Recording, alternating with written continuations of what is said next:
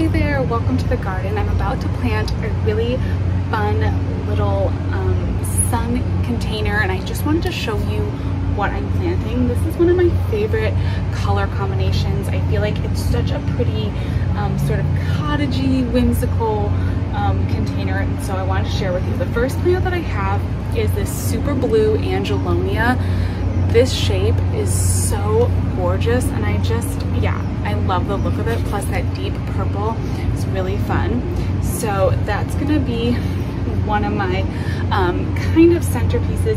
The whole container is basically like 2 centerpieces and then 1 spiller. So the next one is this absolutely gorgeous penstemon. Look at this plant.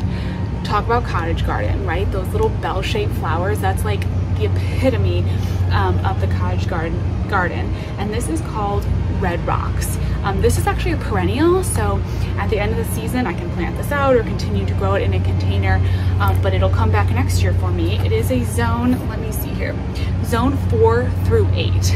So really a beautiful plant, and it gets about 15 inches tall, so just about what it is, and 12 inches wide, and it'll bloom late spring through summer, so very pretty. And then the next one is this. My daughter was carrying this plant around the garden center when I got it, but this is a Supertunia Limoncello. And I just thought that the yellow would look really nice with these flowers and kind of pull in that whole sort of cottage garden-y look. It's a little different than a lot of the containers I've done this year, but I think it's gonna be just a really beautiful combination.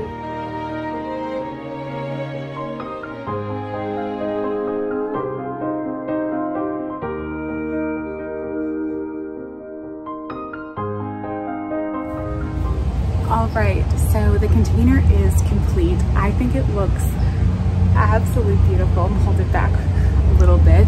I did pack it in really full, but you know, I've done a few containers this season and I haven't made them as full, and I've kind of regretted it because they're just taking a while to take off. So I wanted some instant impact with that, and I think we got it.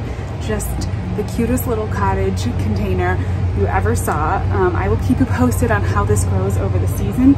I think it's gonna be really beautiful. I actually accidentally broke off a stem while I was doing this, so I'm gonna go put this in some water and enjoy these plants in my house as well, and get this container in a spot where it's gonna just grow and thrive and love life. Thank you so much for watching, and I'll talk to you next one. Bye-bye.